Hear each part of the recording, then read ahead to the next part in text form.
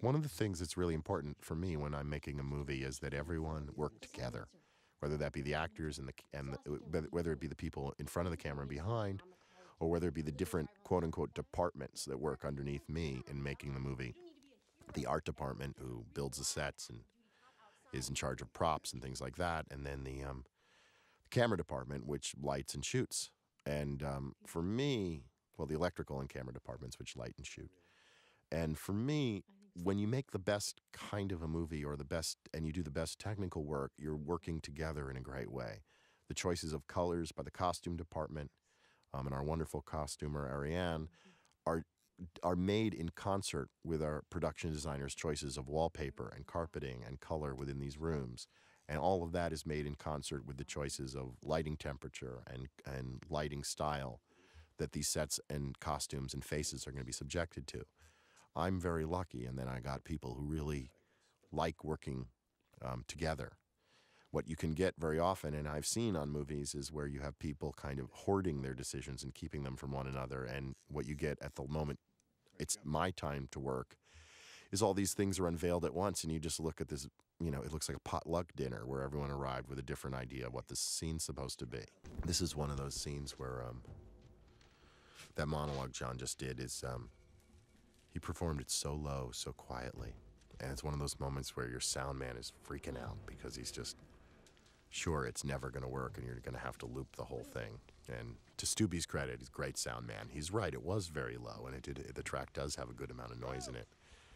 But on another side, one of the wonderful things about film and microphones and all of that is that there is a kind of intimacy you'll never know on the stage. Film, I always want film to offer me something that I can't have in any other medium, and one of the things it offers me is these moments of incredible intimacy with an actor where they can be speaking so low and sharing something in a way that they'd almost share only with the closest of friends, and that the camera is so intimate with them that it captures these incredible fine nuances. I remember when I was directing this scene, I was in a much wider shot, shooting a master, if you will, of the whole scene. And through the doorway, with John was very small in the frame, John Hawkes playing Larry. It was a shot more like this, even a little wider. And I got very nervous because John was getting to such an amazing emotional place doing this monologue. And I knew the kind of discoveries he was making as an actor do not occur. You can't have that first moment over and over again, and you want it on film. And I plunged forward with the camera. I literally just stopped the setup we were doing, marched right into a single on John, because I knew he was ready, if you will, to do it. And we shot him doing that monologue, and I couldn't have gotten in there sooner. The first take was a bloody miracle. And that's a lot of what my job is, besides all this stylish frou-frou and trying to be aware of the structural issues of the movie and shot structures. One of the things that I have to be aware of for the actors that in a way is outside of their character work and the characters they're playing is just their own cooking times as actors. Actors have different kinds of, how would I say this? Well, cooking times is a good way. Some actors are very fast off the blocks, like John Cusack is very fast off the blocks. You need very little rehearsal with him. You really want to shoot your first takes and be ready for those to be usable because his early takes are going to be really wonderful and kind of oddly hard to ever replicate again if you need to keep shooting, because some of the stuff he does is very fragile and small and kind of indescribable and hard to repeat. There are other actors you work with who actually just get warmer and warmer and better with repetition and keep discovering and actually can be a little stiff in the beginning. These are all the things that you get used to as a director. You're, as I said, figuring out your actors' cooking times, and that is for me how I structure a day. So if I have an actor with a very fast cooking time and they give me some of their best work early in the day, right away, the first times that the scene is happening, I shoot them sooner.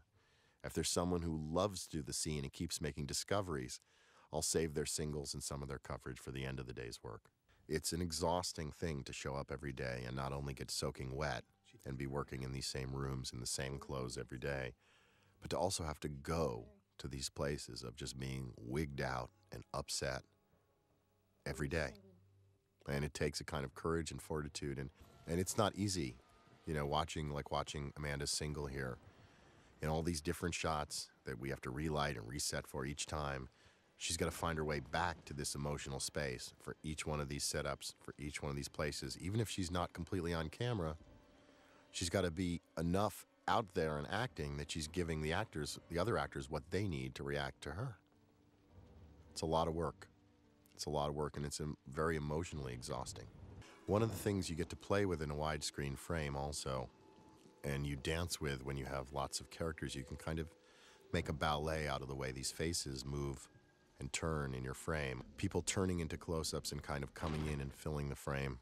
The wide frame, in a way, allows a nicer dance of these looks and glances than you might get in another kind of frame. Again, you'll notice it's kind of the default position for a movie camera when you're shooting an actor's close-up is usually from about eye height straight on, or even a little above them. That's considered kind of classically the more glamorous way to shoot them. I, of course, can't bear to do that almost ever, and I'm shooting them from underneath almost all the time. I just love the way it looks to feel kind of coming up at them. I feel like the actors are, in a way, feel more vulnerable to the camera, and I feel kind of inside a personal space of theirs when I'm coming up and under them. It also is a part of the kind of noir look of the movie, which does very often feature kind of low angles and angles which accentuate kind of the perspectives of the scene, of the walls, of the, you see and feel the ceiling and the lighting fixtures of the rooms, and there's a kind of, again, a sense of claustrophobia. And now the lightning quiets down as we get quiet. It's very convenient lighting in a sense.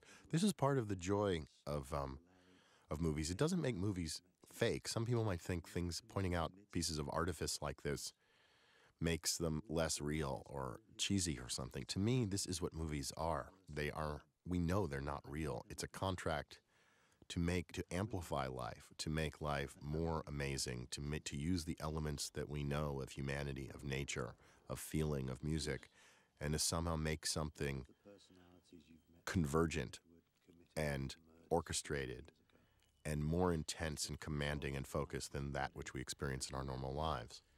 And that sometimes involves, and sometimes pushing it almost to the edge of a cliche, but having the courage to do so, I think, is to take things to their limit and see how far you can go, how much panache, how much fun you can have with a moment before it's too much.